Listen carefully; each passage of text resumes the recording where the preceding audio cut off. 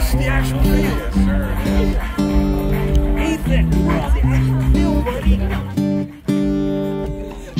Great event here tonight. We're celebrating service dogs and veterans here who are being recognized with the Salute to Service event. When I come out through the gate a while ago, I like to go in crying because I don't feel I deserve what y'all are doing. This is just like you don't usually get that. Awesome.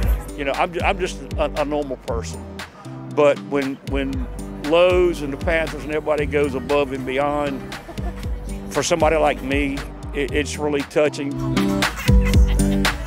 Lowe's understands the sacrifices that the military make every day.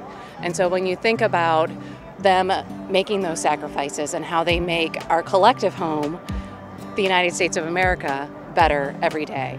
So it just goes to show that, you know, as we move forward, the military communities are a huge part of our heritage, of where we live and work, and it just makes sense for us to show our support. Lowe's and the Carolina Panthers have just done so much. It's heart-touching. Well, they all have a story. That's why they have a dog. And to be recognized for the sacrifices that they've made, it's just a real honor, and it just means a lot to be recognized. Littlest things that we can do to support veterans out there just make a huge impact. You may not really realize what it is, but you know, it's the lumber for the ramp in their home, or it's a small little project that really helps them in their day-to-day.